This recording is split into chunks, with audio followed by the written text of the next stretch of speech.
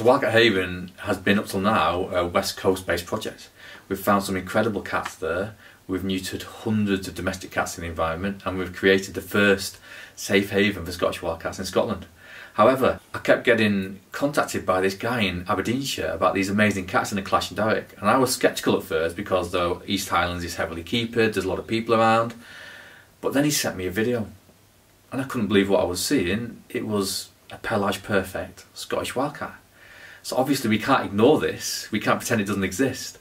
So then we started to give the people on the ground more cameras and more fieldwork time, and we've found 13 of the best looking wildcats in Scotland. These animals are pelage perfect. 13 Scottish wildcats, that's over a third of the remaining population. It's absolutely priceless.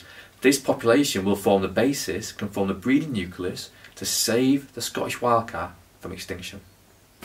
The Clashindarroch Forest is absolutely unique. It contains the highest density of Scottish wildcats anywhere in Scotland. This is not just a piece of plantation forest.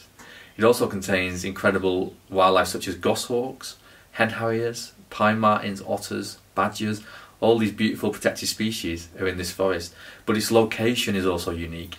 It's not surrounded by farmland. It's very remote. There's not domestic cats all over the environment. It's a unique situation for a unique population of wildcats. We've been working on this population for 3 years now, and we've found that the primary threat is logging. You know, huge areas are being clear-felled, devastating the wildcat's home.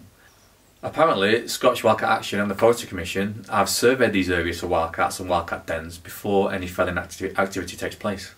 However, they have clearly missed the wildcats we have found. We go into the forest and there are signs of wildcats everywhere. The last time I went in personally, I found a meeting point of what must be 3 wildcat territories.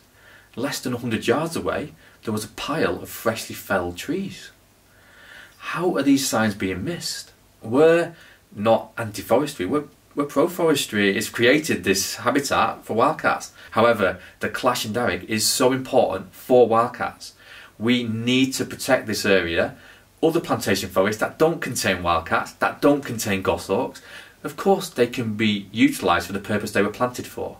But the Clashindarroch is too important. We cannot just clear fell it for toilet roll, for wind farms, for timber for construction. There's plenty of other plantation forests all over Scotland. Let's use them rather than this incredibly precious home for the last wildcats in Scotland. These animals have den sites, they're territorial, they're very prone to disturbance. If you've ever seen a forest being harvested, there's huge machines, massive amounts of noise, access roads. To an animal, to a wildcat in particular, it must be terrifying. And for people to say disturbance doesn't matter, or this is part of forest management, but every wildcat kitten is absolutely priceless, and we cannot risk one of them being lost through disturbance.